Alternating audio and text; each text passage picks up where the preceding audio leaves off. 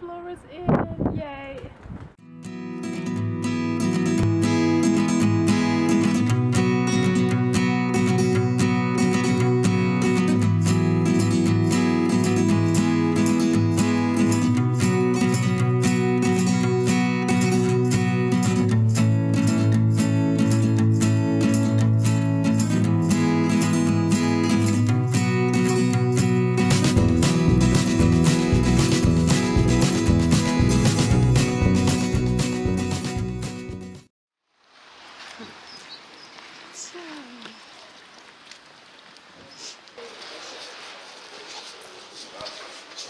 What's over here?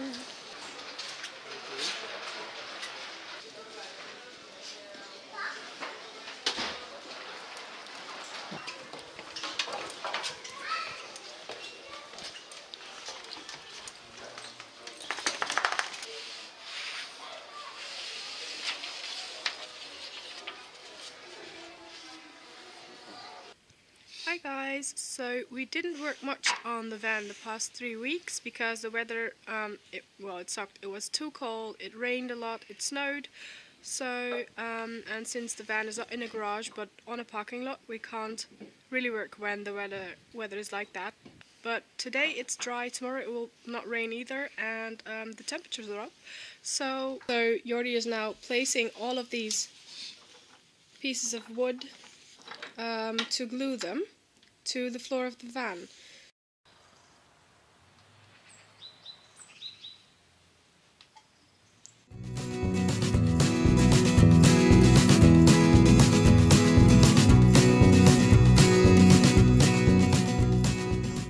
entire structure is in, glued down, and we are now putting in the layers of underlayment. As you can see, we have 1, 2, and Jordi's bringing the next. So we added the subfloor to add some weight in order to get the glue to dry properly, and then we added these packets of cork insulation plates as well, just to add some more weight without harming the floor underneath. So yeah, that's it for today. So 2 parts of the floor are done now. We are currently fixing the 3rd part of the subfloor and floor. So I thought I would explain what we have done to cut and fit the cork floor onto the subfloor. So here we have the cork flooring, which is cut to the perfect size for this sheet of underlayment, which is the subfloor.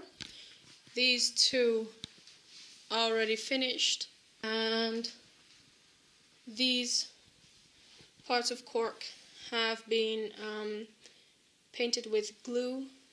That was yesterday evening, and that part of subfloor as well. So now we will one by one take these small pieces of cork and fit them onto the underlayment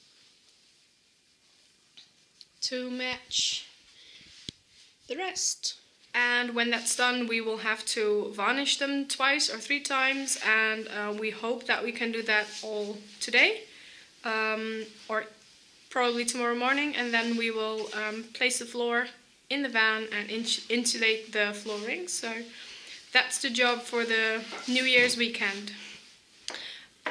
When we bought this cork floor, the company had an offer for a bulk buy of 10 square meters of this floor,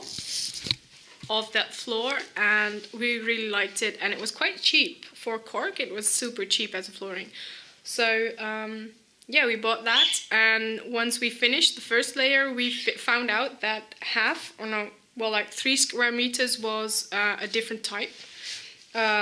Which we obviously didn't open all of the packages, so we found out too late, and we contacted them, and I think they are sending us some more.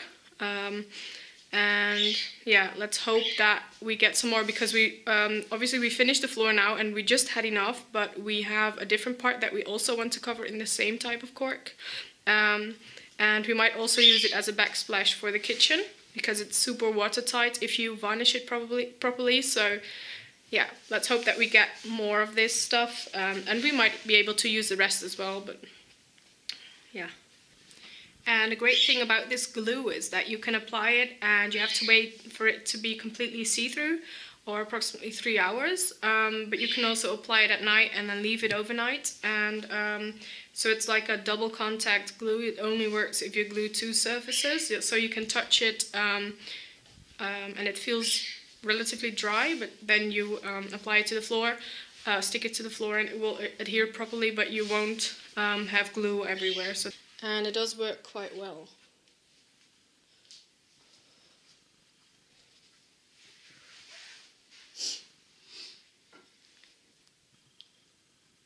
So once you've glued the surfaces, there's no rush in applying it. You can do it 2 hours after, but you can even wait 12 hours. So even if something goes wrong or you have to rush out the door or something, there's no need to finish the job. You can just come back an hour later and then finish it.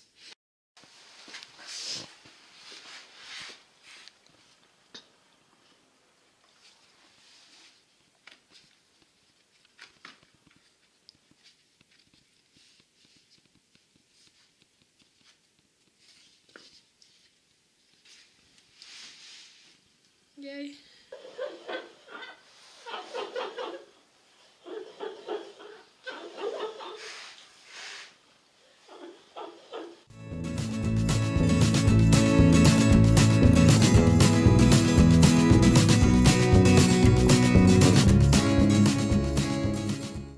So it's now the next day and we will be installing the floor and the insulation underneath today.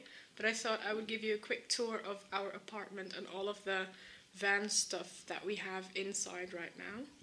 So this is the room in which we usually do our work. So here's some leftover caulk with some varnish. Then we have underlayment part 1, part 2, part 3. Completely finished and dry. It looks great. And then we have some more varnish, the glue, some other stuff. Here we have caulk insulation plate packet number 1, number 2, the caulk snippets that we'll be using this morning, some extra cardboard to make a template for the floor in the front of the van. But here we have the Max Air fan over there, another packet of insulation, a random chair that doesn't fit in the other room currently, some excess underlayment which came with the underlayment sheets that we use for the subfloor. Then we have a dog crate. We will be installing this under the bed. Then we have some industrial caulk which we'll be using to insulate the floor underneath the chairs in the front of the van. Then we have some extending cables, more, and the front seat. And here in the hallway we have the bench that also goes in the front of the van. Then we have some more excess underlayment wood, a pallet that came with the insulation material, and then we have another packet of caulk insulation.